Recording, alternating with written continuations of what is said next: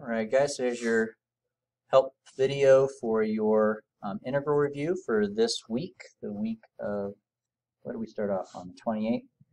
Alright, so number one, I think you guys can handle it. I don't think you need any suggestions there. Number two, I think you could probably use a little bit of help.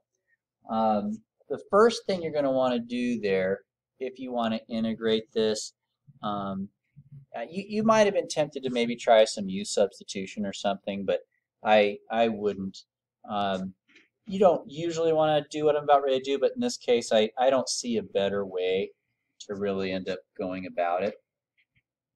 What I would do is I would just actually multiply this thing out.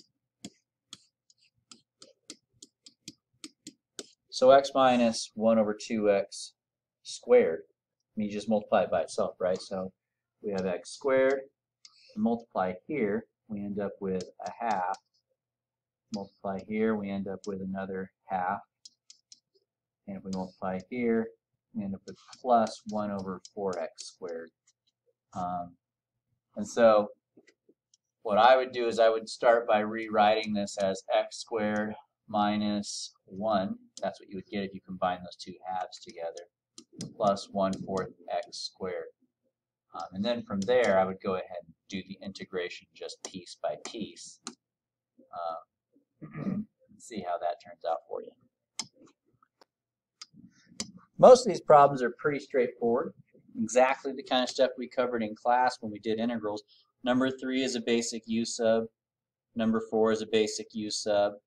Number 5 is a u sub. A little bit of a trick involved there. On number 5, what I would do is I would say, okay, u is equal to 2y minus 3y squared. The reason I would do that is because when we take the derivative of u with respect to y, we end up with 2 minus 6y. And why do I think that's significant? Well, because I can do a little bit of math in my head here. I want to show you guys something. So the top is 1 minus 3y, right? The bottom now is going to be the square root of u. Now dy is du over 2 minus 6. But you'll notice that if you just take out a 2 out of that pair, if you divide both those by 2 and factor that out, there it goes. Okay? I'll let you guys handle that one from that point on. Let's look at the second part. Okay, on number 6, we're looking at a basic u sub problem again, so I think I'll just let you guys go ahead and handle that. And number 7 is yet another basic u sub problem. Let's compare, let's take a look at, let's see. Yep, number 8, that's another basic u sub problem. In that case, your denominator, 2t squared minus 1 would be the u. This one is another u sub, number 9. On this one, you're going to let u equal 3x, okay? Other than that, I'll let you guys take the reins. The last thing I'll talk about for this helpful hint video is to compare and contrast numbers 10 and 11. Notice number 10 and 11, they look almost identical, but there is a difference. On number 10, there's an x in the numerator, and number 11, there's not. Now on number 10, since there's an x in the numerator, we're going to do a u sub. And when you do your derivative of u with respect to x, we get 8x. And so when we end up